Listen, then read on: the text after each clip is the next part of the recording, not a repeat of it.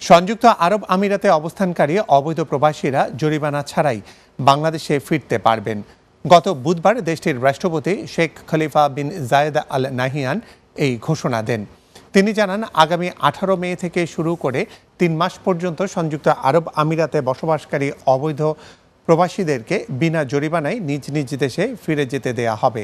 রাষ্ট্রপতি আরও জানান, গত 1 মার্চের পূর্বে যাদের ভিসার মেয়াদ শেষ হয়ে গেছে তারাও আগামী 3 মাসের মধ্যে আমিরাত ত্যাগের এই সুযোগ গ্রহণ করতে পারবেন। রাষ্ট্রপতির এই আদেশটি বাংলাদেশি সহ সকল দেশের সকল নাগরিকদের জন্য প্রযোজ্য হবে। এই সুযোগ নিয়ে দেশে ফিরে গেলে পুনরায় বৈধ ভিসায় আমিরাতে ফিরে আসতে আর কোনো আইনি বাধা থাকবে না। সংযুক্ত আরব আমিরাতে প্রজন্ম বঙ্গবন্ধু কেন্দ্রীয় কমিটির উদ্যোগে করোনা দুর্গত প্রবাসীদের মধ্যে বিতরণের জন্য বাংলাদেশ সমিতিকে ত্রাণ সামগ্রী হস্তান্তর করা হয়েছে। আমাদের আবুধাবি প্রতিনিধি এম আব্দুল মান্নান জানান, গত বুধবার আবুধাবির বাংলাদেশ দূতাবাস সংলগ্ন বাংলাদেশ সমিতির কার্যালয়ে 33 খাদ্য সামগ্রী বিতরণের জন্য সংগঠনটিকে হস্তান্তর করা হয়। বাংলাদেশ সমিতির সভাপতি প্রকৌশলী মোয়াজ্জেম হোসেনকে খাদ্য সামগ্রী হস্তান্তর করেন প্রজন্ম বঙ্গবন্ধু আমিরাত কেন্দ্রীয় কমিটির সভাপতি এস.এম. রফিকুল ইসলাম। এই সময় সমিতি সহ সভাপতি শওকত আকবর, সিনিয়র যুগ্ম সাধারণ সম্পাদক নাসির তালুকদার, ইঞ্জিনিয়ার আশিস বড়ুয়া, মোহাম্মদ লুৎফর রহমান নাসির সহ প্রজন্ম বঙ্গবন্ধু মোহাম্মদ এরশাদুল ইসলাম, মোহাম্মদ জাহিদুল ইসলাম, মোহাম্মদ মোর্শেদ, ফরহাদ বিন মুরাদ, মোহাম্মদ নাসির উদ্দিন, মোহাম্মদ আজগর, আব্দুল মালিক মিলন সহ আরও অনেকে উপস্থিত ছিলেন।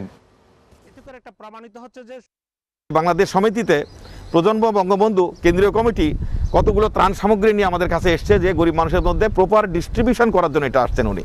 কেননা ওনাদের আস্থা আছে, বিশ্বাস আছে আমাদের প্রতি, যে আমরা যেন এই খাবারগুলো সঠিক জায়গাতে সঠিক সময়ে পৌঁছে দিতে পারি। এই উদ্যোগ নিয়ে উনি আসছেন। এই মহৎ উদ্যোগকে আমরা বাংলাদেশ সমিতির পক্ষ থেকে স্বাগতম জানাচ্ছি।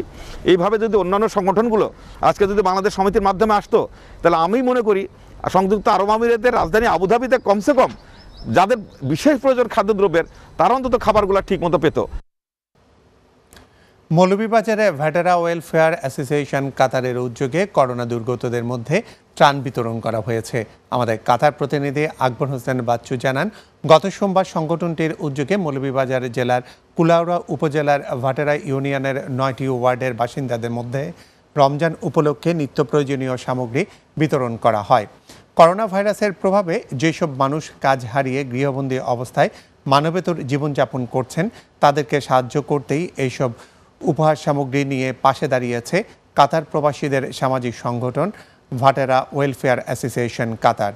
উপস্থিত থেকে সার্বিক সহযোগিতা করেছেন শ্রম ও কর্মসংস্থান মন্ত্রণালয়ের সাবেক সচিব মিকাইল সিপার, কুলাউড়া উপজেলার চেয়ারম্যান অধ্যক্ষ এ.কে.এম. শফিয়া আহমেদ সোলেমান, ভেটেরা ইউনিয়নের চেয়ারম্যান সৈয়দ এ.কে.এম. নজরুল ইসলাম, সাবেক চেয়ারম্যান মোহাম্মদ ফিরোজ মিয়া তালুকদার, সাবেক চেয়ারম্যান হাজি